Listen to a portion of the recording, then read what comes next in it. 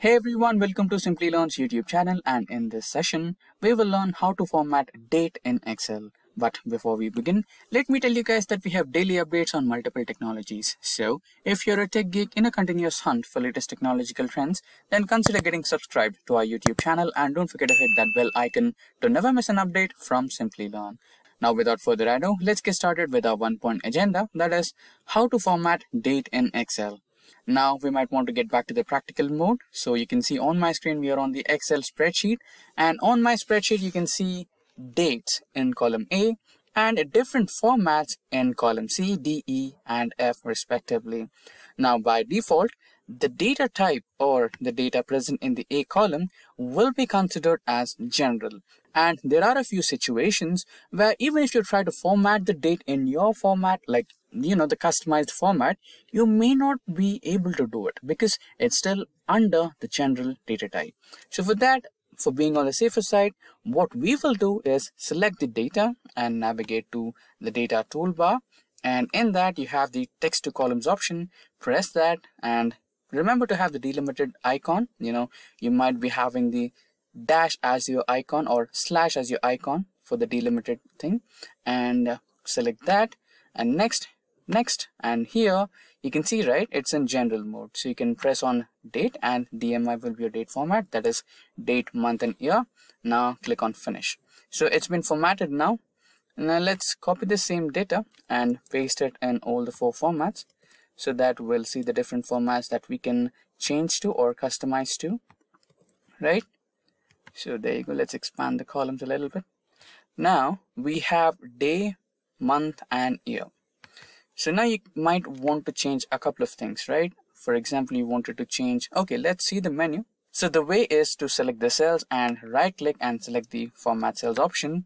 And in here you can see the date function, and in here you can see different types of modifications that you can do to your data, right?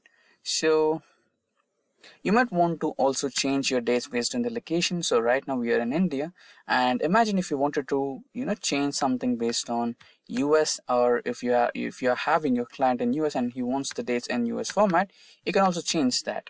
So here you can see English United States and press on that, press OK, and you can see it's been changed to US format where you have years in the first place, months in the second place and dates in the last place, right? And now let us imagine that your client does not want the dates. All he needs is just months, right? You can also do that. Get back to the format cells option, go to custom, and here instead of month, date and year, all you can do is just write down month and year and select OK. So you'll have only month and year, not the dates.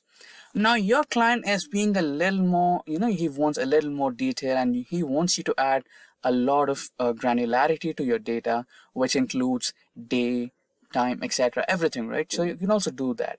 So the same way, go to format cells, custom, and here I think it's in date itself. So let's navigate a little. Yeah, here. So you have the day, date, month and year. Press OK. So there you go, right? So that's how you can do it. And now let's try a little bit more. If we have a few more options pending. So go to format cells and custom, and you also have timings. So here you have date, month, year and the timings. Press OK, and there you have all the timings as well. So since these dates are, I created them just a few moments ago to keep it simple, so I did not have to add the timings here. So if you are keen about adding the timings, you can also do that. For example, if you wanted to add the timings of the employees logged in and logged out, you can also do that using the same format. So with that, we have come to an end of this tutorial on how to format dates in Excel. And if you have any queries regarding any of the topics covered in this session, or if you require the resources that we used in this session, then please feel free to let us know in the comment section below, and our team of experts will be more than happy to resolve all your queries at the earliest. Until next time, thank you, stay safe and keep learning.